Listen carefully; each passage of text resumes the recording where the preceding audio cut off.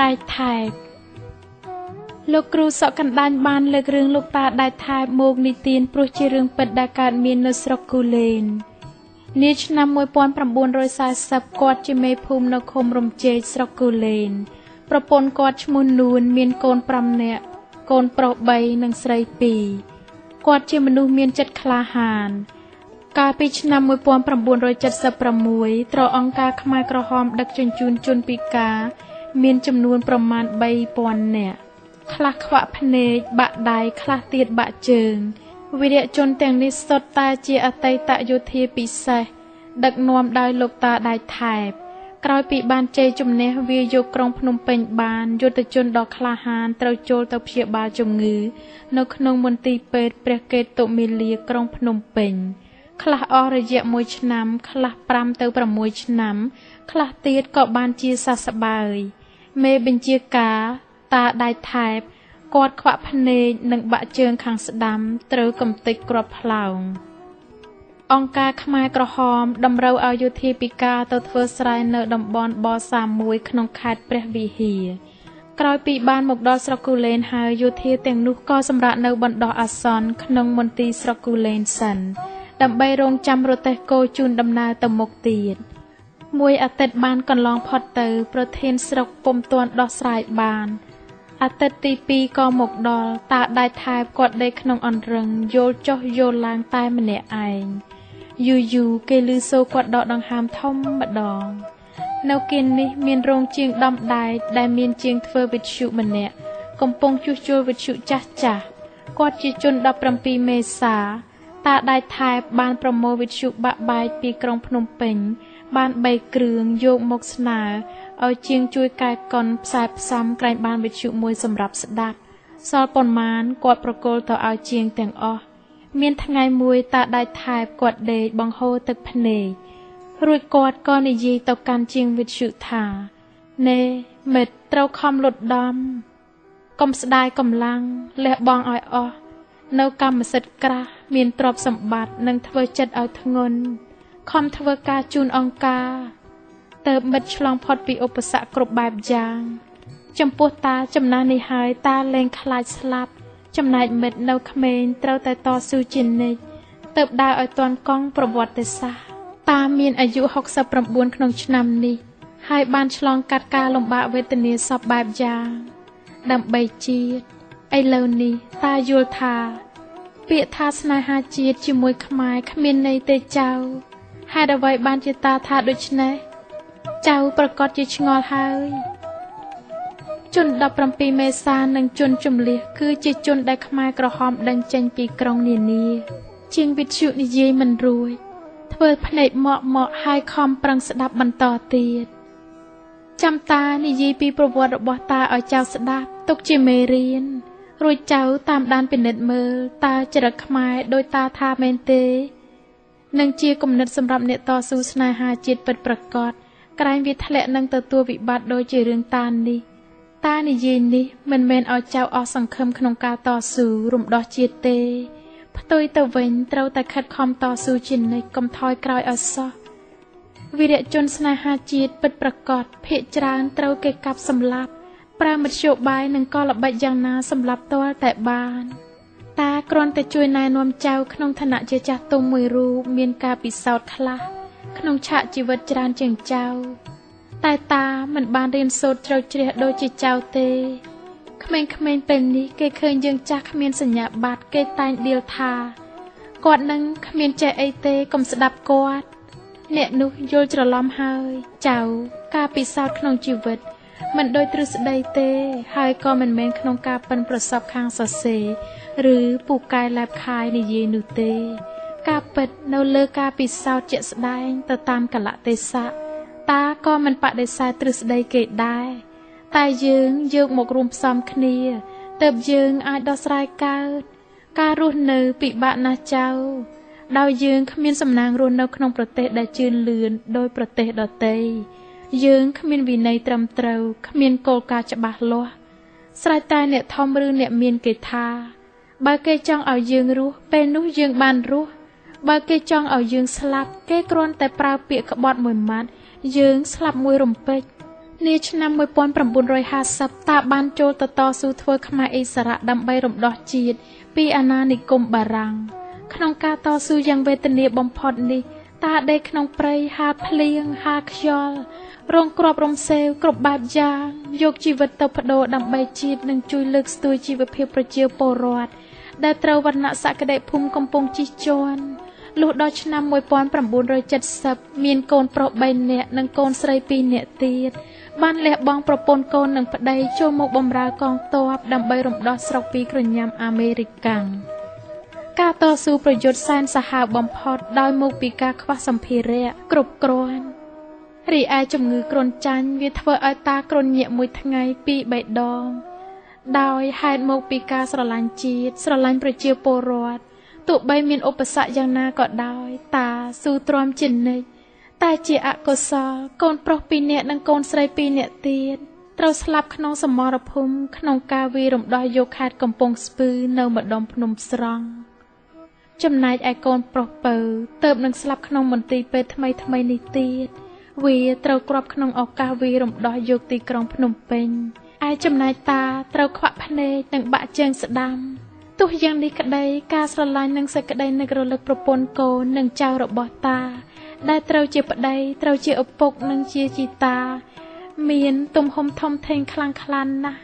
វិស័យដូចគ្នានឹងគ្រួសារដទៃឯទៀតដែរក្នុងការព្រាត់ប្រាសគ្នានេះតាដេកបង្ហូរតែទឹកភ្នែកគ្មានពេលស្រា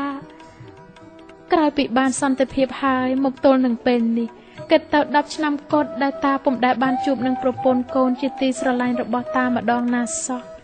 ណាមួយរបួសមិនទាន់ជាសះស្បើយនៅឡើយតាខំបួងសួងអស់ពពួកទេវតានិងវត្ថុស័ក្តិសិទ្ធិសូមលោកជួយឲ្យរបួសតាឆាប់ជាសះស្បើយឆាប់នឹងបានវិលត្រឡប់ទៅជួបជុំចៅតានឹកស្រណោះដល់សម្ដីកូនរបស់តាដែលបានផ្ដែផ្ដាំមុននឹងដែលខ្យល់ស្លាប់សូមពុកមេត្តាជួយមើលកូនខ្ញុំផងលុះដល់ឆ្នាំ1976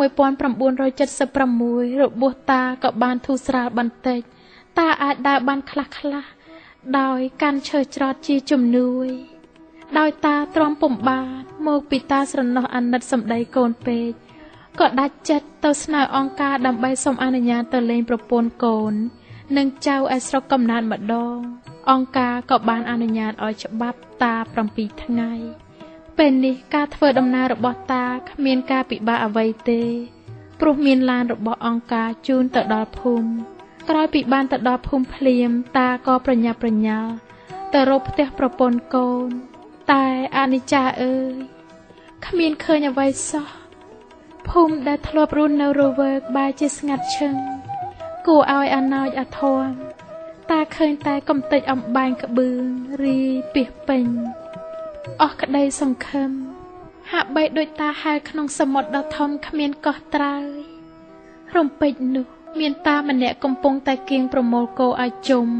រួចគាត់ដើរតម្រង់មករកឡានតាឃើញភ្លាមក៏ស្ទុះចេញពីក្នុងឡានទប់ខ្លួនដោយឈើច្រត់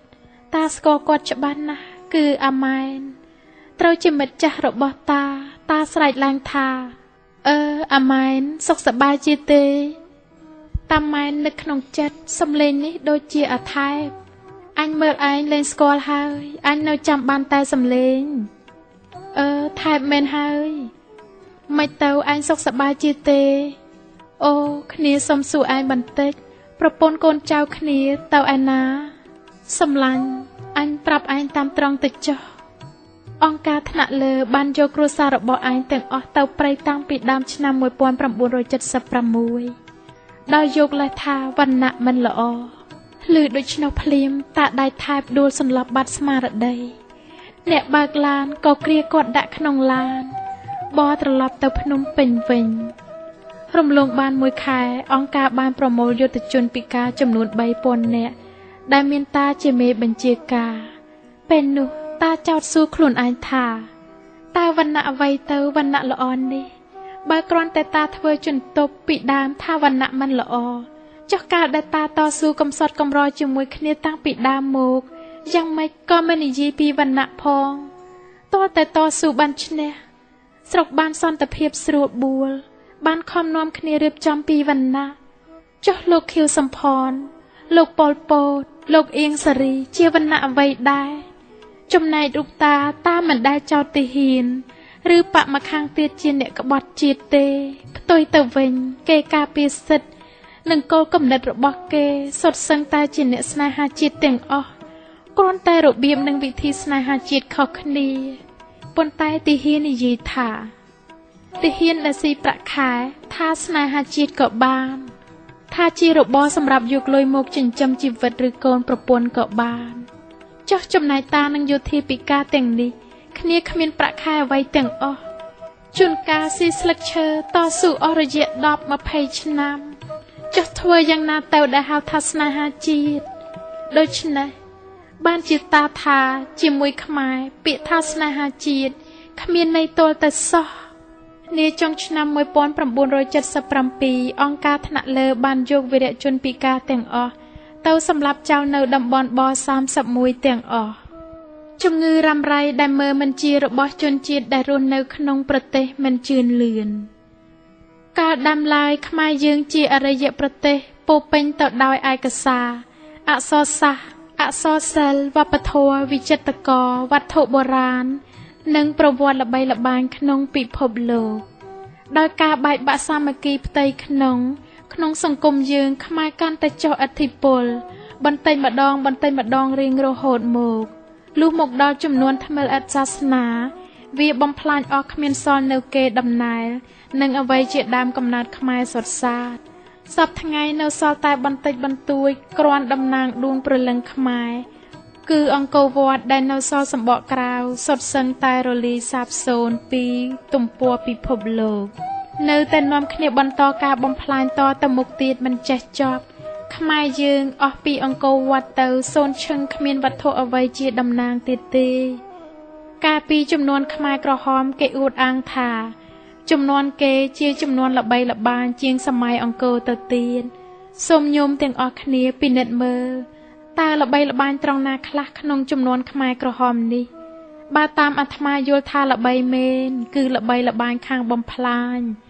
តាំងពីដូនតាយើងមកដែលឮគេរូបផ្ទះធំរើព្រះវិហារវាយកដែកយកម៉ាស៊ីនឡានដែលល្អទៅចាក់ធ្វើផ្ទះថ្នោតធ្វើពីមានមកក្រមនុស្សត្រឹមត្រូវคล้ายទៅជាចេះលួចយើងនៅសល់អ្នកប្រាជ្ញនិងអ្នកដឹកនាំបន្តិចបន្តួចយោបល់មិនត្រូវគ្នាទៀតក្នុងការបន្តពូជខ្មែរទៅថ្ងៃមុខបងប្អូនខ្លះសុខចិត្តចំណាយពេលវេលាចំណាយកម្លាំងចំណាយសម្ភារៈខំលើកស្ទួយវប្បធម៌អក្សរសាស្ត្ររលត់ជាតិរលាយខំកសាងសមាគមខំកសាងវត្តអារាមឆ្លៀតឱកាសនេះអាត្មាសូមជូនពរជ័យសូមសរសើរនិងគោរពនៅឧត្តមគតិខ្ពង់ខ្ពស់ដល់អស់បងប្អូនទាំងនោះតើញោមដឹងទេព្រះអសុរកាយវាមិនចង់ឲ្យយើងបានលូតលាស់ទេវាបំបែសតិអារម្មណ៍ខ្មែរឲ្យមានទំនាស់គ្នាគ្រប់វិស័យធម្មតាមនុស្សលោកតែធ្វើអ្វីមួយតែងតែមានការខ្វះខាតក្នុងគំនិតឬសម្ភារៈមិនខានដូចជាអ្នកនិពន្ធឬកវីខ្លះសរសេរតែពីការស្រមៃរបស់ខ្លួនលើសពីសមត្ថភាពប្រជាពលរដ្ឋលើសពីធនធានដែលប្រទេសយើងមានបំរើតែពួកបញ្ញាជនមួយចំនួនឬបំរើគំនិតផ្ទាល់ខ្លួនมันខុសពីរទេះគោដែលវិលទៅមិនត្រូវចង្វាក់គោទៅដោយគោរទេះទៅផ្សឹងគោទៅផ្សេងធ្វើឲ្យប្រជាជនមិនយល់គេចង់ធ្វើអ្វីហាក់ដូចជាមេឃនៅឆ្ងាយពីផែនដីមនោសញ្ចេតនាក្នុងការតាក់ទងរវាងបញ្ញាជនកសិករកសិកម្មនិងប្រជារដ្ឋដ៏ក្រីក្រគឺគ្មានទាល់តែសោះវាផ្ទុយស្រឡះនឹងពាក្យបំរើប្រជាពលរដ្ឋកងទ័ពបំរើប្រជាជនតំណាងរាស្ត្រតំណាងប្រជាជនកាលពីឆ្នាំ1963អាត្មានិយាយពីខេមរយានកម្មអ្នកផ្ដាំគំនិតឃើញអស្ចារ្យមែនលោកមានគំនិតខ្ពង់ខ្ពស់ណាស់ចេះជួយលើកដំកើងអក្សរនិងវប្បធម៌ខ្មែរអាត្មាសូមសួរញោមតើចំនួននោះកូនចៅអស់លោកអ្នកធំរហូតអ្នកបង្កើតខេមរយានកម្មមានឲ្យកូនមករៀនទេបើតាមអាត្មាដឹងគឺគ្មានទាល់តែសោះគេឃើញកូនអ្នកធំឬអ្នកមាននៅរៀនវិទ្យាល័យដេកាត់ជាភាសាបរទេសព្រោះប្រជាពលរដ្ឋតូចតាចក្រីក្រគ្មានលុយបង់ថ្លៃសាលានៅពេលដែលគេរើសឲ្យទៅរៀនក្រៅបរទេសវាត្រូវបានទៅលើកូនអ្នកធំដែលមានលុយព្រោះគេចេះស្រាប់ សរុបមកកូនកម្មករនៅតែកម្មករកូនអ្នកធំនៅតែធំតើមានយុត្តិធម៌ទេញោមលោកសាំងសរុនអ្នកចម្រៀងល្ខោនដ៏ល្បីល្បាញពេញក្នុងស្រុកខ្មែរចាប់តាំងពីកូនក្មេងចេះនិយាយក៏ហៅគាត់អាសរុនលោកស៊ុយនិងលោកម៉ុងដូលិនជាអ្នកកំប្លែងល្បីល្បាញអាស៊ុយអាម៉ុងដូលិនលោកតាសាលួតអ្នកចម្រៀងអាយ៉ៃអាសាលួតយើងមិនចេះជួយលើកកិត្តិយសលើកទឹកចិត្តខ្មែរគ្នាឯងទេសុខចិត្តឥតខ្មែរឲ្យបានទៅបរទេសក្នុងរបបនីមួយៗមិនគិតកសាងសមាធិថ្មីដើម្បីបង្ហាញប្រជាជនដូចជាផ្លូវថ្នល់សាលារៀនមន្ទីរពេទ្យឡាគិតតែពីដកយកឈ្មោះចាស់របស់គេដាក់ឈ្មោះរបស់ឯងវិញរឿងស្ថាបនាថ្មីគឺគ្មានដោះគំនិតឈ្នានីសមិនបាច់រៀនសូត្របំផ្លាញសុភមង្គលគ្រួសាររបស់គេអ្វីដែលបរទេសគេទទួលស្គាល់ថាជាកម្លាំងរបស់ខ្មែរមានប្រយោជន៍សម្រាប់ជាតិខ្មែរឆ្លើយថាមិនមែនទេមានតែគំនិតបំផ្លាញសប្បាយចិត្តក្នុងការធ្វើឲ្យអ្នកដទៃមានទុក្ខនិងហិនហោចតាំងពីក្នុងចិត្តថាមានតែគំនិតអញទេទៅល្អប្រពៃគំនិតអ្នកដទៃសុទ្ធសឹងតែមិនត្រូវមានពេលខ្លះទៀតលួចយកគំនិតរបស់គេតាំងខ្លួនថាជាគំនិតរបស់ឯងរីឯគំនិតដែលមិនស្របនឹងគំនិតរបស់ខ្លួនយកគេធ្វើជាសត្រូវស្លាប់រស់ទោះបីជាមិត្តឬបងប្អូនក៏លែងរាប់រកគ្នាតាំងតាមក្តិចត្រួយឬជីកឬបំផ្លាញចោលឲ្យវិនាសសាបសូន្យដំបៅមិនឈឺយកឈើទៅរកហើយតាំងស្រែកបំភាន់ចោលប្រកាន់គេឯងថាមកពីសម្ដេចសីហនុមកពីសេនាប្រមុខលន់នល់ឬលោកខៀវសំផនត្រង់ខ្លួនឯងជាឈ្មួញកណ្ដាលរួចខ្លួនរហូត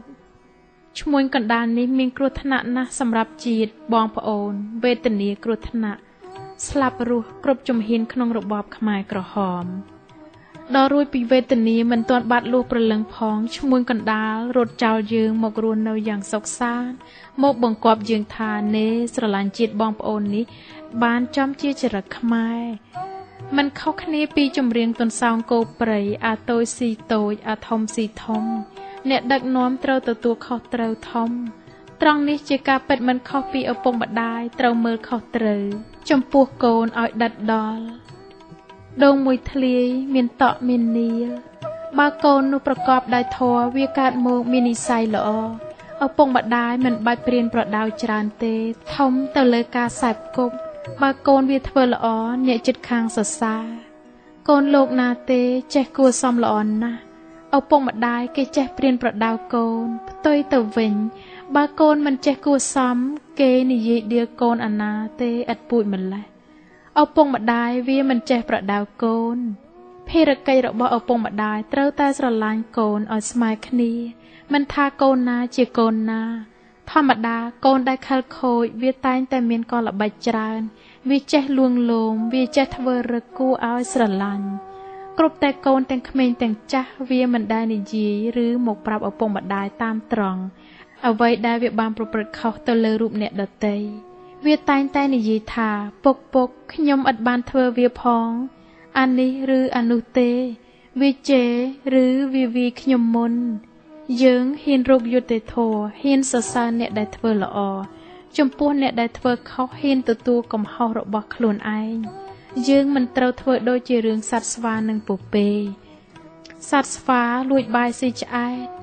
នៅសល់ 3-4 គ្រាប់យកទៅប្រឡាក់មាត់ពពែដែលគ្នាមិនចេះស៊ីបាយផង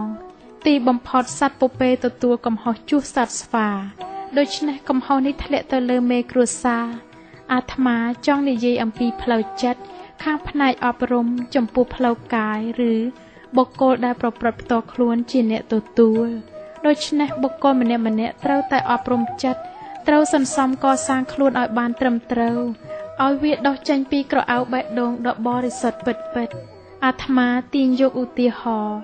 យើងទៅផ្សារដើម្បីទិញអីវ៉ាន់បានអ្នកលក់គិតលុយលើសពីយើងត្រូវតែតវ៉ាយកលុយមកវិញត្រង់នេះអាត្មាយល់ថាជាការត្រឹមត្រូវផ្ទុយទៅវិញបើគេគិតលុយខ្វះពីយើងខ្លួនយើងទៅជាសប្បាយចិត្តនឹងយករបស់គេត្រង់នេះបានសេចក្តីថាបើមានចំណេញមកលើរូបខ្លួនមកលើគ្រួសារខ្លួន មកលើបពពួកខ្លួនទៅនិយាយថាល្អគិតទៅគ្មានជនណាម្នាក់ដែលមានចិត្តបរិសុទ្ធរោគយុត្តិធម៌រោគការស្មោះត្រង់សោះបើបានជាស្រឡាញ់អ្នកណាម្នាក់ងងឹតមុខលែងដឹងខុសលែងស្គាល់បងប្អូនមិត្តភ័ក្តិប្តីប្រពន្ធមកពីគេយកនយោបាយជាធំព្រោះគេយល់ថានយោបាយដូចជាគណិតសាស្ត្រគឺ2គុណនឹង2ត្រូវជា4ទោះបីយើងទៅប្រទេសណាក៏គេថា4ដែរខុសតែភាសានិយាយប៉ុណ្ណោះចំណែកនយោបាយវាខុសពីគណិតសាស្ត្រពី2ដងវាអាច4វាអាច5វាអាចវាជើង4ឬដាក់មេត្រុយជំងឺមួយទៀតដែលយើងមើលមិនជាគឺគ្រូមន្តអាគមគ្រូកាប់ដាវគ្រូប្រដាល់ឡាឲ្យតែចេះដឹងខ្លាំងពូកែមិនបានយកទៅបម្រើប្រទេសជាតិឬការពារប្រជាពលរដ្ឋស្លូតត្រង់ទេបែរទៅធ្វើជាចៅមុខសម្រាប់តែអ្នកក្រីក្រធ្វើបាបខ្មែរគ្នាឯងចំណែកកូនសិស្សដែលបានរៀនសូត្រចេះចប់ពីគ្រូទាំងនោះតាំងរកវិធីសាកល្បងគ្រូរបស់ឯងយកស្លាប់រស់មិនដែលគិតថាគាត់ជាគ្រូគាត់ចាស់មិនសូវមានកម្លាំងឬលើកិត្តិយសឲ្យគាត់ទេដូច្នេះលោកគ្រូត្រូវតែលាក់តម្រេះមិនលាក់ក្បួនខ្លះសម្រាប់ការពារខ្លួនក្រែងមានអាសន្នគ្រូមួយលាក់ស្នៀតមួយយូរទៅហាន់ហើយខ្លោចផ្សាអស់គិតទៅគ្មានបរទេសណាសម្រាប់សោះគឺខ្លួនឯងសម្រាប់ខ្លួនឯងបើយើងនៅតែបន្តចរិតរបៀបនេះទៀតទៅអនាគតប្រហែលរលាយសាបសូន្យមិនបាច់ខំប្រឹងសរុបសេចក្តីមកយើងត្រូវតែយកគំនិតភាគច្រើនមកឯកភាពគ្នាចម្រាញ់យកមតិដែលមានខ្លឹមសារមានប្រយោជន៍យើងមិនត្រូវបដិសេធអ្នកដទៃជួនកាលមានប្រយោជន៍ចំពោះយើងដែលយើងគិតមិនដល់ឬមិនបានព្រៀងទុកថានឹងកើតមានទៅអនាគតធម្មតាដាវត្រូវតែមានស្រោមកុំឲ្យមានមាសខ្វះក្រដាស់ខ្ចប់ដល់វេលាញោមទាំងពីរអ្នកត្រូវត្រឡប់ទៅវិញព្រោះញោមគ្មាននិស្ស័យរស់នៅទីនេះបានទេមុននឹងយើងបែកគ្នាអាត្មាចង់ប្រាប់ញោមថាមនុស្សសុទ្ធតែមានប្រយោជន៍ទាំងអស់គ្មានជនណាម្នាក់ឥតប្រយោជន៍ទេយើងត្រូវឈប់លើករឿងដែលកន្លងផុតមកនិយាយដើម្បីខ្មែររស់ដើម្បីជាតិរស់ត្រូវគិតពីអនាគតរកឲ្យមានការសាមគ្គីមកវិញអាត្មាយល់ថាមានតែសម្ដេចទេដែលអាចរកការសាមគ្គីបានមកវិញសូម្បីតែបរទេសគេទទួលស្គាល់ព្រះអង្គដែរបើគេនិយាយពីសម្ដេចសីហនុទើបគេស្គាល់ប្រទេសខ្មែរជាពិសេសយួនវាកំពុងត្រូវការព្រះអង្គព្រោះវាយល់ឃើញថាប្រជារាស្ត្រភាគច្រើនស្រឡាញ់ព្រះអង្គកាលបើយួនវាទាក់ទាញព្រះអង្គបានវាចំណេញច្រើនណាស់ប្រហែលជាញោមនៅចាំបានថាយួនវាចាប់បានព្រះអង្គម្ចាស់ស៊ីសវត្ថាក្រោយមកវាធ្វើគុតព្រះអង្គព្រោះវាយល់ច្បាស់ថាប្រជារាស្ត្រចូលចិត្តនឹងគោរពស្ដេចវាបន្លំឲ្យឈ្មោះតបរបស់វាថាតបព្រះអង្គម្ចាស់ស៊ីសវត្ថាដើម្បីបំភាន់មតិរាស្ត្រទីបំផុតវាបានយកជ័យមែនយើងគិតមើលបើបរទេសគេទទួលស្គាល់ឲ្យតម្លៃព្រះអង្គផ្ទុយទៅវិញខ្មែរខ្លះមិនឲ្យតម្លៃព្រះអង្គដែលជាខ្មែរដូចគ្នាទៅវិញអាត្មាបាននិយាយថាមនុស្សត្រូវការពឹងពាក់គ្នាតែម្នាក់អាត្មាធ្វើអ្វីក៏មិនកើតដែរត្រូវពឹងផ្អែកលើតាអាចារ្យខ្មោះមួយនិងលោកនេនប្រកបទៅដោយការស្មោះត្រង់ជួនកាលអាត្មាយល់ថាប្រកាសជាបានសម្រេចធម៌ទៅជាមិនបានសម្រេចយើងចូលចិត្តតែនិយាយគ្នាច្រើនអន្សំខ្លោចសុភាសិតនេះត្រឹមត្រូវល្អណាស់កាលពីជំនាន់នោះ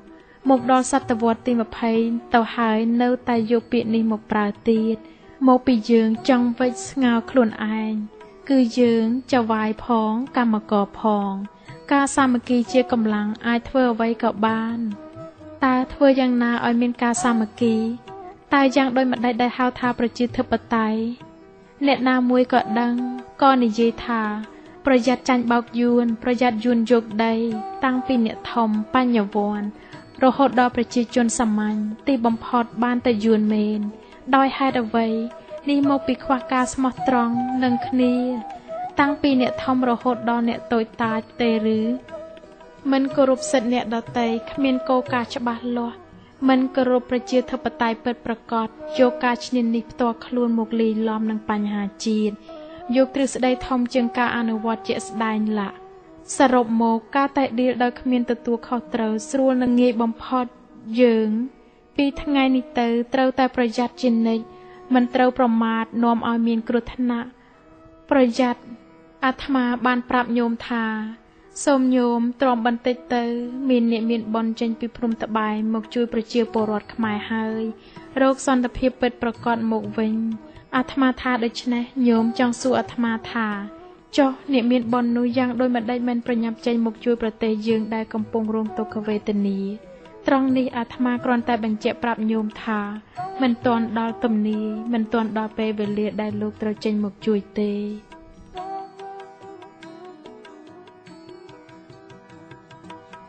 ព្រឹត្តិការណ៍ថ្មីអាត្មាចម្រើនពរញោមទាំងអស់គ្នាសិនហើយព្រោះពេលវេលាមិនអនុគ្រោះឲ្យអាត្មានៅជាមួយនឹងញោមបានទៀតទេចំណែកញោមវិញក៏គ្មាននិស្ស័យរស់នៅចិត្តអាត្មាដែរសូមលោកតាជូនញោមទាំងពីរត្រឡប់ទៅវិញចុះតែអាត្មាសូមផ្ដាំថាលើកនេះសូមកុំភ្លេចបណ្ដាំអាត្មាកុំឲ្យដោយការឆ្នាំ1969កុំប្រមាថឲ្យសោះប្រយ័ត្នដល់កំពង់លងទូប្រយ័ត្នឈាមដាបពោះដំរីលោកគ្រូសក់កណ្ដាញមានពុទ្ធដីកាចាប់ភ្លាមស្រាប់តែរលាយបាត់រូបទាំងអស់នៅសល់តែតាមម្នាក់ក៏និយាយថាណាហើយចៅចាំតាជូនទៅវិញតែសូមចៅដើរតាមផ្លូវនេះឲ្យត្រង់កុំងាកក្រោយឆ្វេងនិងស្ដាំឲ្យសោះប្រយ័ត្នមានគ្រោះថ្នាក់គ្រាន់តែយើងខ្ញុំសេនឹងជន់ចេញផុតពីលោកតាបានបន្តិចមកផ្ទះសម្បែងក៏រលាយទៅជាព្រៃលោកតាគាត់ស្រែករួចលើកដៃចង្អុលផ្លូវចៅដើរតាមផ្លូវនេះឲ្យត្រង់ចាប់ពីថ្ងៃនេះទៅចៅឆ្លងផុតពីគ្រោះថ្នាក់ហើយតាសូមលាចៅទាំងពីរសិនហើយក្នុងមួយជីវិតនេះខ្ញុំពុំអាចបំភ្លេចលោកតាបានឡើយដែលបានជួយជីវិតខ្ញុំសូមអរគុណលោកតាជាអនេកយើងខ្ញុំក៏បន្តដំណើរទៅមុខទៀតរហូតមកដល់កន្លែងដែលយើងខ្ញុំធ្លាប់រស់នៅយើងខ្ញុំគ្មានឃើញអ្វីក្រៅពីផេះរួចយើងចាប់វេកឆ្នាំងសារជាថ្មីម្ដងទៀត2ឆ្នាំក្រោយមកនាឆ្នាំ1979ស្ថានភាពក៏ប្រែប្រួលយើងខ្ញុំឮសូរសន្ធឹកឡានបើកទាំងថ្ងៃទាំងយប់មិនចេះចប់ចំណែកជួងនិងស្គរទៅជាបាត់ឮវិញធ្វើឲ្យយើងខ្ញុំមានការមន្ទិលសង្ស័យជាខ្លាំងហើយពិភាក្សាជាមួយនឹងប្អូនថាសេងណែអូនឯងមានសង្ស័យយ៉ាងណាដែរចំពោះព្រឹត្តិការណ៍ថ្មីហាក់ដូចជាប្លែកម្ល៉េះបើល្អយើងគួរនាំគ្នាចុះទៅលបមើលលុះអាត្រៀតយប់ស្ងាត់អ្នកទាំងពីរដើរចុះពីលើកំពូលភ្នំមកសំងំនឹងជើងភ្នំពោពេញទៅដោយការព្រួយបារម្ភខ្លាចខ្មែរក្រហមនិងអ្នកស្រុកយើងព្រោះខ្លួនប្រាណរបស់គាត់คล้ายទៅជាមនុស្សព្រៃសភាពការស្ងាត់ជ្រាបពេលរសៀលគេឮសូរតែសត្វតូចវាយំឆ្លងឆ្លើយគ្នាអស់រយៈពេល7ថ្ងៃការព្យាយាមក្នុងការរងចាំមើលព្រឹត្តិការណ៍ដ៏ចម្លែកនេះទីបំផុតក៏សម្រេចចិត្តទៅសំងំក្នុងចំការថ្នាំរបស់ម្ដាយឪពុកគាត់ពេលព្រះអាទិត្យរៀបអស់ស្ដង់កុដការរងចាំដោយអន្ទះសារក្នុងចិត្តកាន់តែខ្លាំងឡើងស្រាប់តែមានមនុស្សម្នាក់ដើរពីចម្ងាយមកតម្រង់រោគចំការថ្នាំដៃរបស់គាត់កាន់គ្រូសម្រាប់ដងទឹកសេងឃើញដូច្នោះក៏លូនតាមរោងថ្នាំទៅជិតដល់គាត់ចម្ងាយប្រមាណ4ម៉ែត្រសេងនិយាយថាម៉ែខ្ញុំសេងនឹងជន់ត្រូវជាកូនប្រុសរបស់ម៉ែយាយសិចខំរកមើលម្ចាស់សំលេងសេងនឹងជន់និយាយព្រមគ្នាថាម៉ែយាយសិតចាំបានសម្លេងរបស់កូនគាត់កូននៅឯណាមិនក៏មិនឆាប់ចេញមកម៉ែមានពីណាមកជាមួយនឹងម៉ែទេគ្មានទេកូនឮដូច្នោះអ្នកទាំងពីររត់ចេញពីគុំថ្នាំបំរុងទៅឲ្យម្ដាយគ្រាន់តែឃើញរូបកូនភ្លាមលោកយាយសិតស្ទុះថយក្រោយក្រាក់ហើយបន្លឺវិចារថាយាយសត្វអីចម្លែកម្លេះកូនកុំធ្វើបាបម៉ែបើបានជាចែកឋានទៅហើយសេងនឹងជន់ចាប់ដៃម្ដាយគាត់ជាប់ខ្ញុំណាម៉ែប្រកាសជាសេងដែលត្រូវជាកូនរបស់ម៉ែសូមម៉ែស្ទាបខ្លួនកូនសិនទឹកភ្នែកដែលសន្សំទុកជាង8ឆ្នាំមកហើយទើបតែហូរធ្លាក់ពេលនេះអោកូនមាសម្ដាយយ៉ាងម្ដេចក៏បានជាកូនសម្លាញ់คล้ายទៅជាដូច្នេះ សពថ្ងៃម្ដាយទៅជាឈួតនិយាយលេងដឹងអីទាំងអស់ម៉ែនៅតែម្នាក់ឯងចំណែកឪពុកឯងគេយកទៅសម្លាប់ចោលតាំងពីកូនទាំងពីរចេញផុតបាន3ថ្ងៃម្លេះពួកវាបានប្រកាសថាវាចាប់បានកូនទាំងពីរព្រមទាំងអ្នកដទៃឯទៀតដែលរត់ឆ្លងដែនទៅប្រទេសថៃ9ឆ្នាំពោពេញទៅដោយសោកនាដកម្មម្ដាយនិងកូនត្រេកអរហួសនិស្ស័យដែលពុំអាចថ្លែងបានឡើយអ្នកទាំង3អង្គុយយំដើម្បីបំបត្តិទុក្ខសោកដែលកន្លងផុតមកសេងនិយាយថាអូខ្ញុំភ្លេចសួរម៉ែតើស្រុកយើងវាទៅយ៉ាងម៉េចទៅហើយឥឡូវនេះយួនវាបានយកពីខ្មែរក្រហមសពថ្ងៃប្រជាពលរដ្ឋបានសេចក្តីសុខតែទៅថ្ងៃមុខទៀតម៉ែមិនដឹងទេកូនអាចចូលទៅនៅក្នុងភូមិយើងវិញបានគ្មានអ្វីសប្បាយជាងនេះទៀតទេក្រោយពីបានជួបជុំកូនយាយសិតដើរដល់ភូមិមិនទាន់ផងគាត់ស្រែកពីចម្ងាយថាអាដាញអើយកូនអញត្រឡប់មកវិញហើយអ្នកស្រុកបាននាំគ្នាមកពេញផ្ទះលោកយាយសិតអ្នកខ្លះទៅជាសើចដោយឃើញរូបភាពដ៏ចម្លែករបស់អ្នកទាំងពីរខ្លះនិយាយថាជីវិតឯងទាំងពីរប្រកាសជាថ្លៃមែនលុះព្រឹកឡើងទៅហ៊ានយួនមកសួររឿងរ៉ាវហើយវាឲ្យសរសេរប្រវត្តិរូបម្នាក់មួយមុននឹងកាត់សក់សម្អាតខ្លួនយួនវាបានថតរូបទុកជាអនុស្សាវរីយ៍3ថ្ងៃក្រោយមកយួនបានចាត់តាំងសេងនឹងជនព្រមទាំងបងប្អូនខ្មែរខ្លះទៀតដែលមានការឈឺចាប់និងរងគ្រោះដោយរបបខ្មែរក្រហមឲ្យធ្វើជាចៅហ្វាយស្រុកមេឃុំនិងមេភូមិឡាក្រោយពីមេភូមិសេងនឹងជននិយាយរឿងរបស់គាត់ចប់ពិធីបុណ្យនៅតែបន្តដោយមានការរាំរែកលេងភ្លេងកំដរបុណ្យរហូតទល់ភ្លឺ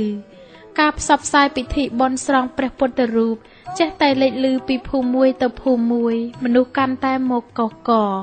សន្ធឹកសន្ធាប់ពពាក់ពពូនលោកយាយលាក់តំណាងរូបព្រះនាងសវណ្ណកេសរបានទស្សទាយពីជោគវាសនាទាំងកូនទាហានយួនទាំងប្រជាជនខ្មែរបណ្ដាលឲ្យមេបញ្ជាការយួនមិនសប្បាយចិត្តវាបញ្ជាឲ្យពួកវាចាប់លោកយាយលាក់ហើយបញ្ជូនគាត់ទៅអង្គការថ្នាក់លើយួនវាបានចោទលោកយាយលាក់ថាជាជនជំនះមកពីប្រទេសថៃពួកយួនវាបាញ់បង្អើលផោងផាងពាសពេញក្នុងពិធីបុណ្យធ្វើឲ្យប្រជាពលរដ្ឋភ័យតក់ស្លុតនាំគ្នារត់ចោលបាយសម្លប្រសេកប្រសាចទាំងព្រះសង្ឃទាំងក្រហមវិលត្រឡប់ទៅភូមិរៀងខ្លួនវិញអស់ចំណែកលោកតាសួងកុមារបារាំងនិងមនុស្សកន្ធាយក៏នាំគ្នាទៅរស់នៅក្នុងភូមិកន្ទួតក្បែរនឹងជើងភ្នំត្បែងវិញព្រះផុសនៅភូមិត្បែងមានជ័យរំលងបាន1ខែក្រោយមកតាលីគាត់មានអាយុប្រមាណ56ឆ្នាំប្រពន្ធគាត់ត្រូវគ្រាប់ផ្លោងរបស់យួនស្លាប់នៅពេលដែលវាយកស្រុកគូលែនគាត់ជាមនុស្សស្លូតបូតមានចិត្តសទ្ធាជ្រះថ្លាក្នុងការជួយទំនុកបម្រុងព្រះពុទ្ធសាសនានិងអ្នកក្រីក្ររាល់ថ្ងៃសៅរ៍និងពេញបូរមីគាត់តែងទៅសុំសិលនៅក្នុងវត្តគូលែនក្រៅពីថ្ងៃនោះគាត់ដាំដំណាំសម្រាប់ផ្គត់ផ្គង់ជីវភាពរបស់គាត់ការងឿងឆ្ងល់វាដោតជាប់ក្នុងសន្តានចិត្តគាត់តាំងតែពីចំនួនខ្មែរក្រហមម្លេះកាលនោះតាលីបានដុតព្រៃដុតចំការគួរឲ្យចម្លែកណាស់ព្រៃឈើត្រង់ណាក៏ឆេះលើកលែងតែកន្លែងមួយដែលពុំព្រមឆេះសោះព្រៃឈើដ៏ចម្លែកមានទំហំប្រមាណ10ម៉ែត្រ4ជ្រុងពាត់ព័ន្ធដោយដើមឈើតូចធំយ៉ាងជិតស្និទ្ធពុំអាចមើលអ្វីឃើញសោះដើម្បីកម្ចាត់ការងឿងឆ្ងល់តាលីប្រមូលពូថៅកំបិតចបកាប់និងស្ពាយទឹកមួយបំពង់ផងក្រោយពីបានទៅដល់ព្រៃគាត់ប្រមូលធាងថ្នោតងាប់និងមេឈើតូចតាចគោជាគំនូរយ៉ាងច្រើនគាត់ទាញយកភ្លើងមកអុជកណ្ដាលថ្ងៃត្រង់ភ្លើងឆេះរៀលសន្ធោពេញព្រៃភ្លើងឆេះរៀលសន្ធោសន្ធៅផ្សែងខ្មួកខ្មាញ់បាញ់ទៅលើ2ម៉ោងក្រោយមកភ្លើងក៏រលត់នៅសល់តែកំទេចផេះតាលីគាត់ចូលទៅចិត្តហើយពិនិត្យទៅមិនឃើញភ្លើងឆេះអ្វីដែលគួរឲ្យគាត់បានធូរកម្លាំងត្រឡប់មកដល់កន្លែងវិញព្រឹត្តិការណ៍នេះធ្វើឲ្យគាត់មានកង្វល់នឹកឆ្ងល់កាន់តែខ្លាំងឡើងគាត់គិតក្នុងចិត្តថាវត្ថុអ្វីទាំងអស់មិនដែលតបនឹងភ្លើងបានសោះចុះហេតុយ៉ាងដូចម្ដេចក៏បានជាព្រៃដែលខំដុតមិនឆេះគាត់ដេកគងអន្ទាក់ខ្លាយកដៃគងថ្ងាសគាត់ក្រោកពីព្រលឹមស្រាងទៅកាប់ឆ្ការព្រៃនោះបែកញើសខ្ចាយគាត់ចិញ្ច្រាំឲ្យល្អិត រួចបង្កភ្លើងដុតជាបន្តបន្ទាប់អស់រយៈពេល7ថ្ងៃដោយការតស៊ូនិងព្យាយាមយ៉ាងមោះមុតទៅតាមកម្លាំងរបស់គាត់ទៅបានសម្រេចដោយសេចក្តីប្រាថ្នាអនិច្ចាអើយគ្មានឃើញអ្វីជាធំដុំក្រៅពីដំបូកកណ្ដៀវមួយយ៉ាងធំនៅចំកណ្ដាលព្រៃដែលមានកម្ពស់ប្រមាណ3ម៉ែត្រទៅទឹង5ម៉ែត្រគាត់អស់សំណើចមកដេកផ្ងាពោះទាញយកបារីមកឲ្យជក់ធ្វើប្រងើយលុះដល់ពេលប្រលប់គាត់ស្ពាយបំពង់ត្រឡប់វិលទៅតូបរបស់គាត់វិញតាងូតទឹកសម្អាតខ្លួនហើយប្រះខ្លួនដេកលក់ស្រមុកខុសដល់ពាក់កណ្ដាលអាត្រៀតយប់ស្ងាត់គេឮសូរសម្រែកសត្វឆ្មាបាសត្វអឡនិងខ្លែងស្រាកគួរឲ្យព្រឹកក្បាល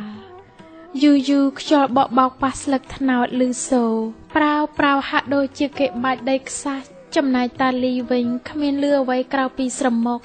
ផ្កាយរះពេញមេឃខំបញ្ចេញពន្លឺចំណែកផ្ទៃដីនៅតែងងឹតរកមើលអ្វីពុំយល់សត្វអំពិលអំពែកហើរចុះហើរឡើងពេញក្នុងព្រៃ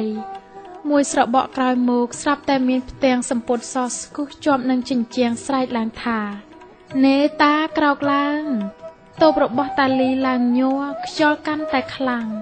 តាក្រោកឡើងតាលីគាត់ក្រោកពីដេកភ័យរញីរញ័រគាត់រកមើលមនុស្សមិនឃើញគាត់ឮតែសំឡេងកូនម៉ែកូនឪជួយផងអោព្រះអង្គអើយជួយខ្ញុំផង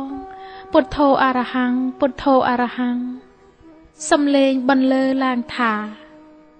យើងត្រូវរងគ្រោះជិតមួយសតវត្សហើយនៅក្នុងព្រៃភ្នំនេះហាលខ្យល់ហាលភ្លៀងនិងកម្ដៅព្រះអាទិត្យត្រូវប្រញាប់យកអាត្មាចេញពីក្នុងដីត្រូវប្រញាប់យកអាត្មាចេញសំឡេងនោះមុនដំបងខ្លាំងរួចខ្សោយបន្តិចម្ដងទីបំផុតក៏បាត់ទៅចាប់តាំងពីពេលនោះមកតាលីគាត់សម្រានលេងលក់គាត់អង្គុយភាវនារហូតទល់ភ្លឺលុះព្រឹកឡើងគាត់ទៅថ្វាយបង្គំលោកគ្រូចៅអធិការវត្តគូលែនគាត់បាននិយាយប្រាប់ឧបាសកឧបាសិកានិងអ្នកស្រុកអំពីរឿងរ៉ាវដែលគាត់បានជួបប្រទះកាលពីយប់មិញគាត់ស្នើសុំលោកគ្រូទៅសម្រាកក្នុងវត្តសិនយប់នោះឯងសំឡេងដដែលបានស្រែកហៅគាត់ទៀតត្រូវយកអាត្មាចេញពីក្នុងដី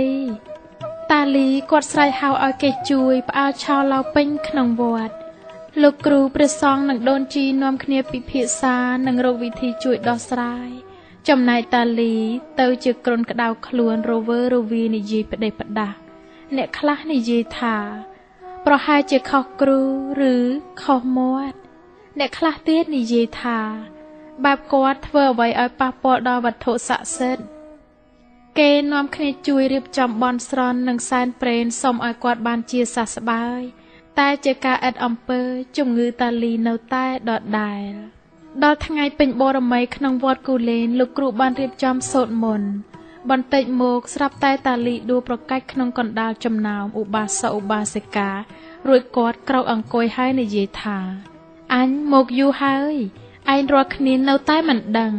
ទៅយកទឹកមកឲ្យអញរំពេចនោះស្រាប់តែមានសត្វពស់មួយមិនដឹងវាមកពីទិសណាពស់ខ្មៅក្រឹបទំហំប៉ុនផ្លូវវាកាត់មុខឧបាសកឧបាសិកាផ្អើលជ្រួលជ្រើមខ្លះរត់ទៅរកដំបងតាលីស្រែកឡើងថាកុំឲ្យប៉ះពាល់វានៅឲ្យស្ងៀមពស់វាឆ្លងកាត់ចំណោមឧបាសកចូលទៅដល់ចិត្តតាលីក៏អោនក្បាលក្រាបលើកន្ទេលមនុស្សម្នាតាមមើលគ្រប់គ្នាគួរឲ្យអស្ចារ្យណាស់តាលីយកទឹកមកប្រោះព្រំឲ្យពស់នោះរួចបន្តទាំងមនុស្សដែលនៅក្នុងវត្តរួចនិយាយថាត្រូវយកអាត្មាចេញពីក្នុងដំបូកជាប្រញាប់អាត្មាមុខនេះជាតំណាងព្រះពុទ្ធសាសនាក្រោយពីពួកថ្មិលឥតសាសនារលាយខ្លួនបាត់ទៅអាត្មាសូមចម្រើនពរទៅវិញហើយសូមសិរីជ័យមង្គលចូលមានដល់អ្នកទាំងអស់គ្នាពស់វាចេញពីចំណោមប្រជាជនចូលទៅក្នុងព្រៃវិញដោយសុវត្ថិភាពរីឯតាលីវិញក៏បានជាសះស្បើយដោយធម្មតាលុះព្រឹកឡើងមនុស្សម្នាទាំងប្រុសស្រីក្មេងចាស់ដើរតម្រង់ទៅចំការអ្នកខ្លះកាន់ចបកាប់ចបជីត្រសេះខ្លះទៀតកាន់បង្គីឡាចំណែកស្រីទូលទឹកគេចែកគ្នាជីកាប់និងកោះផ្លាស់ប្ដូរគ្នាម្នាក់ម្ដងមួយសន្ទុះក្រោយមកដំបូកទាំងមូលចិត្តរលាយអស់តាលីក៏ស្រែកឡើងថា ដែងឈប់សិនចាំអញទៅពិនិត្យមើលសិនប្រហែលចិត្តដល់ព្រះអង្គហើយពេលនោះចាស់ចូលផ្លាស់វេនម្ដងគាត់ជីសន្សឹមស្រាប់តែកាប់ទៅប៉ះចំថ្មបែកផ្កាភ្លើងព្រាតគាត់នាំគ្នាស្រែកថាអាដែងប៉ះទៅព្រះអង្គហើយអ្នកទាំងអស់គ្នាហូរក្រេវជ័យយោការជីចេះតែបន្តទៅមុខជានិច្ចអ្នកខ្លះដងទឹកយកមកលៀងព្រះអង្គខ្លះទៀតច្រៀងរាំលេងយ៉ាងសប្បាយមិនយូរប៉ុន្មានលេចចេញព្រះធ្លុត្រូវនឹងពន្លឺព្រះអាទិត្យបញ្ចេញព្រះភ័ក្ត្រស្រស់ញញឹមគេនាំគ្នាស្រែកថាអាដែងព្រះផុសបើយើងមិនបានពិនិត្យមើលឲ្យម៉ត់ចត់ឬមិនបានយកដៃទៅស្ទាបហាក់បីដូចជាមនុស្សរស់រវើយើងងាកទៅខាងឆ្វេងឃើញដូចជាព្រះអង្គងាកតាមញញឹមដាក់ងាកស្ដាំតាមទៅខាងស្ដាំប្រហោះខាងស្ដាំលើករីចំណែកខាងឆ្វេងទម្លាក់តាមបណ្ដោយដងខ្លួនព្រះអង្គគង់ឈរដែលមានកម្ពស់2ម៉ែត្របងប្អូនខ្លះខំត្រង់យកទឹកលាងព្រះអង្គមកស្រោចលើក្បាលនិងមុខមាត់ពោពេញទៅដោយភក់សព្រុសគេរុញគេច្រានគ្នាទៅវិញទៅមករញ៉េរញ៉ៃតាលីឃើញដូច្នោះក៏ស្រែកឡើងថាសូមបងប្អូនស្ដាប់ខ្ញុំសិនយើងនាំគ្នាសម្រួលការនេះដើម្បីកុំឲ្យមានទំនាស់តាលីក៏រៀបចំរើសគណៈកម្មការមួយដែលមានចាស់ចំនួន 4-10 នាក់ដើម្បីងាយស្រួលក្នុងការចាត់ចែងកម្មវិធីក្រោយមកគណៈកម្មការបានចាត់តាំងឲ្យមានជាច្រើនផ្នែកទៀតមិនយូរប៉ុន្មានព្រះអង្គកាន់តែលេចរៀងឡើងច្បាស់ត្រឡែតក្រៅពីគណៈកម្មការមានមនុស្សប្រមាណ100នាក់មកជួយជ្រោមជ្រែងក្នុងការជីកយកព្រះផុសគណៈកម្មការបានអនុម័តនិងនិមន្តព្រះផុសទៅតម្កល់ទុកក្នុងសហគមន៍ត្បែងមានជ័យ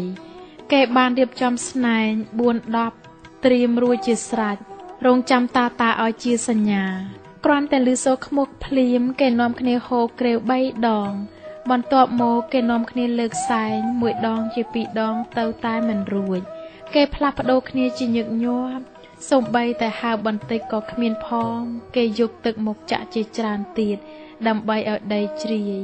គេធ្វើយ៉ាងណាក៏មិនបានសម្រេចឡើយម្នាក់ឡើងអស់កម្លាំងខ្លះដេកផ្ងាពោះខ្លះរត់ជ្រកមកលុកខ្លះទៀតរត់រកទឹកផឹកអស់រយៈពេល3ថ្ងៃបងប្អូនខិតខំរកមធ្យោបាយលើកព្រះផុសចេញពីកន្លែង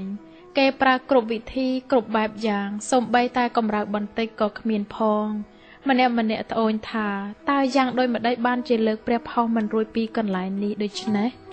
ចាស់ទុំនាំគ្នាជជែកវែកញែកទីបំផុតក៏សម្រេចទៅនិមន្តព្រះកែវនិងព្រះគោមកដើម្បីជួយសម្រេចកិច្ចការនេះ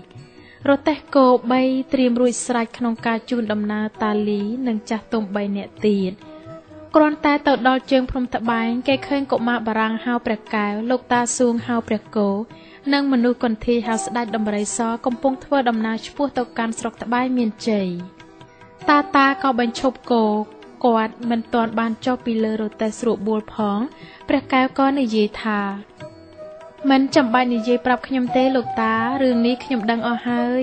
យើងខ្ញុំទាំង3សម្រេចចិត្តនឹងទៅជួយធ្វើការនេះឲ្យបានសម្រេចតាមើលមុខគ្នាទៅវិញទៅមកអ្នកទាំង3ក៏ឡើងលើរទេះគោរួចបោះតម្រង់ឆ្ពោះទៅកាន់ចំការតែម្ដងលោកតាសួងមានប្រសាសន៍ថាត្រូវធ្វើសុំនិងបាំងខ្លោះថ្វាយព្រះអង្គទៀតគេក៏រៀបចំធ្វើរោងបុណ្យយ៉ាងធំមួយគេធ្វើបាយសីដោយទង់ព្រលឹងខាងឆ្វេងនិងខាងស្ដាំហើយមានភ្លេងប្រគំយ៉ាងរងំកំដរបុណ្យទៀតផងពិធីបួងសួងក៏ចាប់ផ្ដើមឡើងក្រោយពីព្រះសង្ឃសូត្រមន្តរួចព្រះកែវបានបួងសួងប្រោះទឹកជុំវិញព្រះផុសលោកដើរប្រទក្សិណ7ជុំអភូតហេតុដ៏អស្ចារ្យដែលយើងមិននឹកស្មានថាកើតមានពេលនោះព្រះភិរុណបង្អោយចំកណ្ដាលថ្ងៃត្រង់អស់រយៈ15នាទីបន្ទាប់មកទង់ដែលនៅខាងឆ្វេងដៃបក់រវិចរួយគួចឡើងត្រង់ទៅលើមួយសន្ទុះមកទៀតក៏ទម្លាក់ខ្លួនចុះហើយបានចាប់ផ្ដើមសារជាថ្មីធ្វើចលនាដដាលអស់រយៈ3ដងពេលដែលទង់ខាងឆ្វេងសម្រាកទង់ខាងស្ដាំក៏ចាប់ផ្ដើមធ្វើចលនាម្ដងនៅទីបញ្ចប់ទង់ទាំងពីរគឺខាងឆ្វេងនិងខាងស្ដាំចាប់ធ្វើចលនាស្មើគ្នាហើយក៏ឈប់ព្រមគ្នាព្រះកែវក៏ប្រកាសថាសូមលោកតានិងបងប្អូនទាំងអស់ចូលទៅនិមន្តព្រះកែវតែ8នាក់បានហើយ មុននឹងលោកពូទៅលើកត្រូវថ្វាយបង្គំព្រះអង្គ3 ដងរួចសូមលោកពូនិយាយព្រមគ្នាថាសូមព្រះអង្គនិមន្តគួរឲ្យអស្ចារ្យមែនម្នាក់មិននឹកស្មានថាអាចលើកព្រះអង្គរួចសោះព្រោះពីមុនគេនាំគ្នាសែងចំនួន30 នាក់អ្នកស្រុកនាំគ្នាដង្ហែព្រះអង្គខ្លះស្រែកហូរកញ្ជ្រៀវយ៉ាងសប្បាយរីករាយទាំងខ្មែរទាំងកូនទាហានយួនទាំងចាស់ទាំងក្មេងរហូតទៅដល់សហគមន៍ត្បែងមានជ័យកំពុងតែធ្វើបុណ្យយ៉ាងអឹកកធឹកអ្នកខ្លះសុំទឹកមន្តខ្លះទៀតយកកន្សែងសទៅជូតរាងកាយព្រះអង្គទុកសម្រាប់ការពារខ្លួនមេទ័ពយួនឈ្មោះវៀងយ៉ាងច្រាច់បាននាំទាហាន2 ឡានមកព័ទ្ធរួចបាញ់បង្អើលអ្នកស្រុកឲ្យរត់ខ្ចាត់ខ្ចាយហើយបញ្ជាឲ្យទាហានចាប់អ្នកស្រុកដើម្បីឲ្យជួយលើកព្រះអង្គដាក់លើឡានរបស់វាតែទោះបីវាប្រើកម្លាំងបាយយ៉ាងណាក៏លើកព្រះអង្គពុំរួចដែរទល់ដំរេះវៀងយ៉ាងច្រាច់គ្រាន់តែបញ្ឈប់អ្នកស្រុកមិនឲ្យធ្វើបុណ្យបន្តទៅទៀត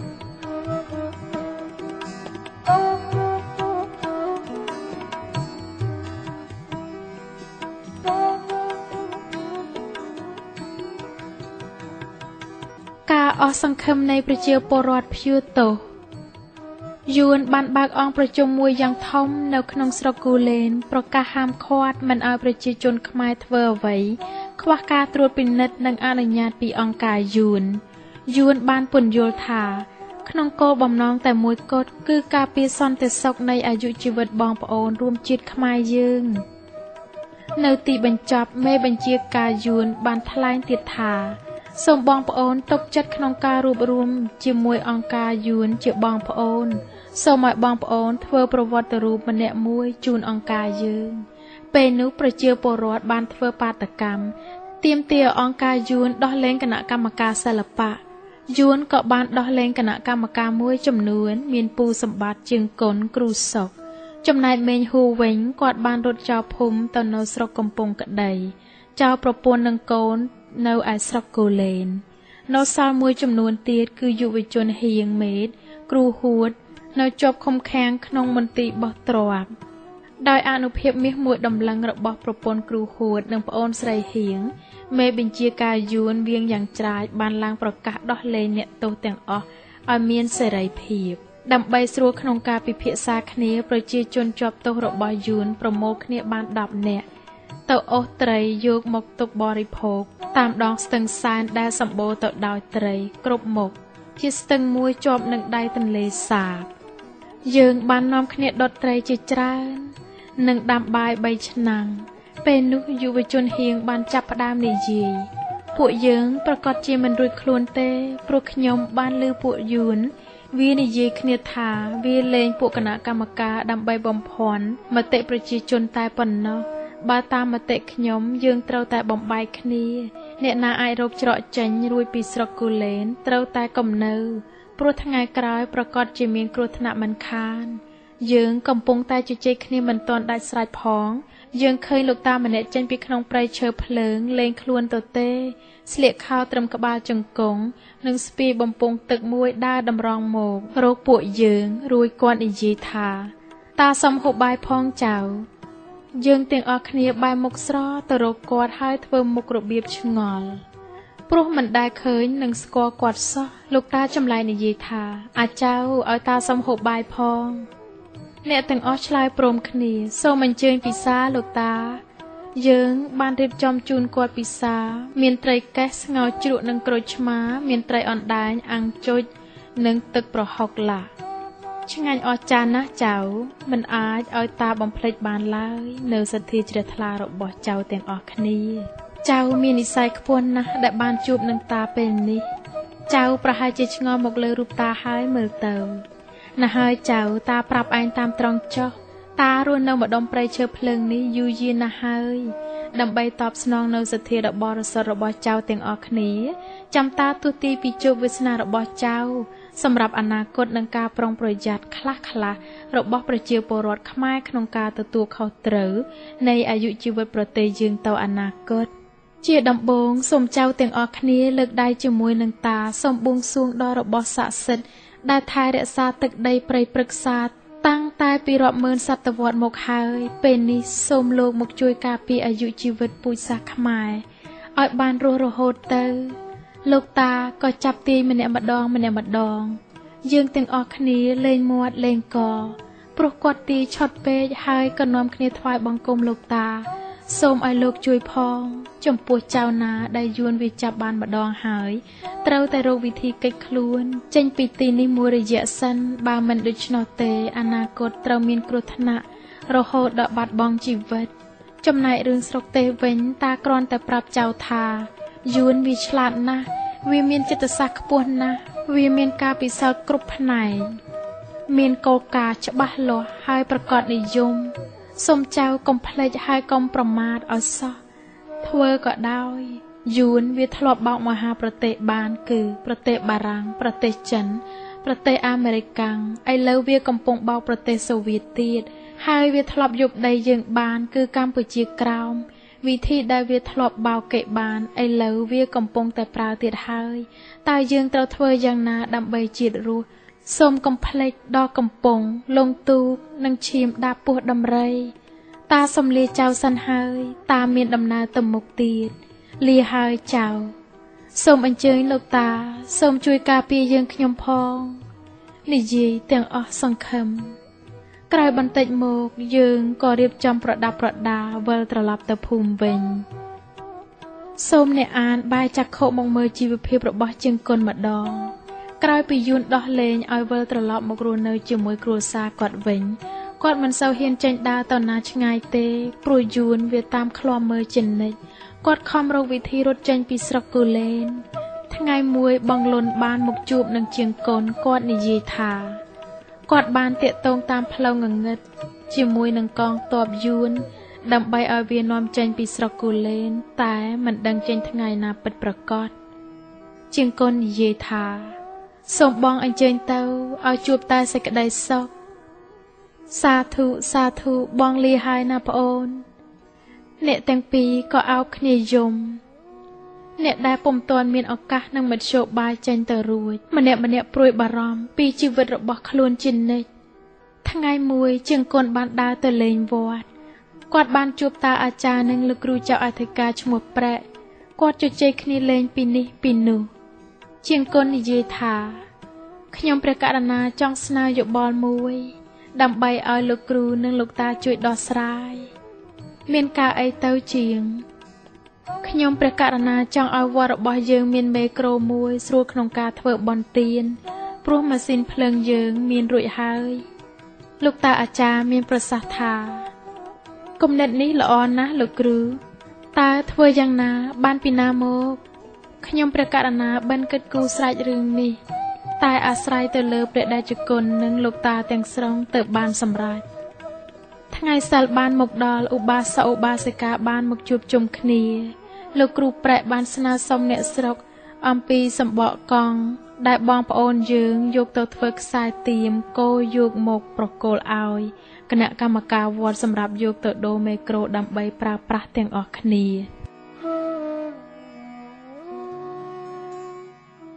ក្រោយពីលោកគ្រូចៅអធិការប្រកាសស្នើសុំសម្បកកង់គណៈកម្មការវត្តបានទទួលទាំងអស់មានចំនួន70សម្រាប់គណៈកម្មការវត្តដែលមានលោកតាអាចារ្យជាប្រធានបានប្រគល់ឲ្យទៅជាងគុណក្នុងការទៅជួយដូរយកមេក្រូលោកតាអាចារ្យបានទៅសុំសម្បត្តិបើកផ្លូវពីមេបញ្ជាការយួនវៀងយ៉ាងច្រាចចម្លើយរបស់យួនពីណាទៀតអាចចេញទៅបានចំពោះជាងគុណមិនអាចចេញទៅណាទេព្រោះជាជនភៀវទោសលោកតាអាចារ្យបាននាំពាក្យមកប្រាប់ជាងគុណវិញមិនកើតទេកូនវាមិនឲ្យកូនទៅណាទេជាងគុណមានប្រសាសន៍ថាសូមលោកតាអញ្ជើញទៅម្ដងទៀតប្រាប់វាលោកតាអាចារ្យទៅជួបនឹងយួនជាងគុណជាជាងវិទ្យុតាំងពីយូរយារណាស់មកហើយបើឲ្យអ្នកដតីទៅដូរក្រែងមិនយល់មិនចេះខាងផ្នែកវិទ្យុយើងយកមកប្រើមិនកើតមេតបយួនវាមានប្រាជ្ញាវៀងវៃវាយល់ព្រមតែមិនអនុញ្ញាតឲ្យប្រពន្ធនិងកូនទៅជាមួយទេ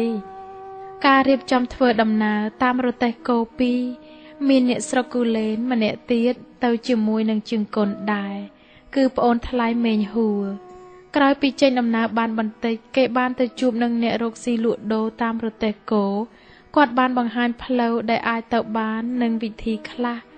លុះបរទៅដល់ចិត្តភ្នំគូលែនស្រាប់តែយោធាខ្មែរក្រហមស្ទុះមកចាប់ខ្សែទៀមកោជាប់យោធានិយាយថាមិត្តឯងទៅណាជាងគុណនិងអ្នកស្រុកម្នាក់ទៀតមកឡើងស្លាំងញ័រជើងញ័រដៃគេខំប្រមូលអារម្មណ៍តាំងចិត្តនឹងនោធ្វើហាក់ដូចជាមិនភ័យជាងគុណនិយាយតិចៗទៅកាន់ម្នាក់ទៀតឯងនៅឲ្យស្ងៀមទុកឲ្យខ្ញុំយោធាសួរទៀតថាមិត្តឯងថ្លង់ទេខ្ញុំសួរថាមិត្តឯងទៅណាសុំទោសមិត្តយើងខ្ញុំទៅស្រុកកំពង់ក្ដីមិត្តយល់ស្រាប់យួនវាពាត់ស្រុកគូលែនជាប់អ្នកស្រុករោគអំបិលហូបគ្មានគេឲ្យយើងខ្ញុំទៅដូរយកអំបិលជាងគុណនិយាយផងដៃរបស់គាត់ដកយកស្រានិងថ្នាំជក់ឲ្យទៅមេយោធាចំណែកយោធាឯទៀតក៏ស្រែកឡើងថាចុះខ្ញុំជាងគុណឲ្យថ្នាំជក់ម្នាក់មួយដៃម្នាក់មួយដៃទីបំផុតយោធាក៏អនុញ្ញាតឲ្យចេញដំណើរទៅមុខទៀតយោធាលេងខ្សែគោមិនចង់តន់ជាងគុណបំបាល់គោហុយដីសំពងសប្បាយចិត្តដោយគេដកបន្លាពីក្នុងទ្រូងគិតទៅអ្នកផ្សងព្រេងមកពីស្រុកគូលែន2នាក់បកកាត់ព្រៃភ្នំអស់រយៈពេល7ថ្ងៃ7យប់ដេកក្នុងព្រៃហាលភ្លៀងហាលថ្ងៃទៅបានមកដល់ស្រុកកំពង់ក្ដីជាងគុណបានចូលទៅដល់ក្នុងផ្សារជួបនឹងក្មេងម្នាក់អាយុប្រមាណ10ឆ្នាំក្មេងប្រុសនោះកំពុងអង្គុយយំមើលគេហូបគុយទាវខោអាវរហែករយ៉ៃជាងគុណសួរថាក្មួយឯងឈ្មោះអីស្រុកកំណើតនៅឯណាឪពុកម្ដាយឈ្មោះអីនៅស្រុកណាខ្ញុំឈ្មោះមកឪពុកម្ដាយខ្ញុំនៅជាំខ្សានខ្ញុំនៅស្រុកគូលែនត្រូវហើយឯងទៅជាមួយនឹងពូ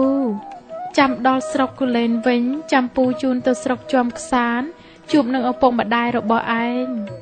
ពេលរសៀលថ្ងៃដដែលជាងកូនបានជួបនឹងមេញហួរអ្នកទាំងពីរយកសម្បកកង់ទៅដូរជាមាសបាន7ដំឡឹងយើងទាំងពីរនាក់ក៏សម្រេចចិត្តទៅរកទិញអីវ៉ាន់នៅទល់ដែនខ្មែរថៃនាឆ្នាំ1979ខែទី5លុះបានទៅដល់ស្ពានបាក់ចិត្តស្វាយស៊ីសផុនក្នុងខេត្តបាត់ដំបងរសៀលម៉ោង3អ្នកនាំផ្លូវបានចេញដំណើរចៃដន្យអាក្រក់យើងរៀបចំនឹងឆ្លងស្ពានក្រឡេកទៅឃើញទាហានយួនឈរយាមអ្នកនាំផ្លូវបានសូមឲ្យបងប្អូនក្រាបចុះរួចរងចាំនៅទីនេះសិនជាងគុណគាត់ឈឺបត់ជើងធំក៏លូនចូលព្រៃកំពុងតែស្រាតខោស្រាប់តែជួបនឹងទាហានយួនម្នាក់ជាងគុណភ័យពេករកពេលស្លៀកខោមកវិញមិនទាន់ម្នាក់រត់រកតែប្រះអាយុទាហានយួនវាបាញ់ប្រាវជើងគុណគាត់ពាក់ស្បែកជើងផ្ទាត់រត់កាត់ផុកវត្តត្រូវចំឆ្អឹងខ្នងឬសូផ្លឹបគាត់នឹកស្មានថាយួនវាបាញ់ត្រូវគាត់មេញហួរខ្ញុំត្រូវគ្រាប់ជួយខ្ញុំផង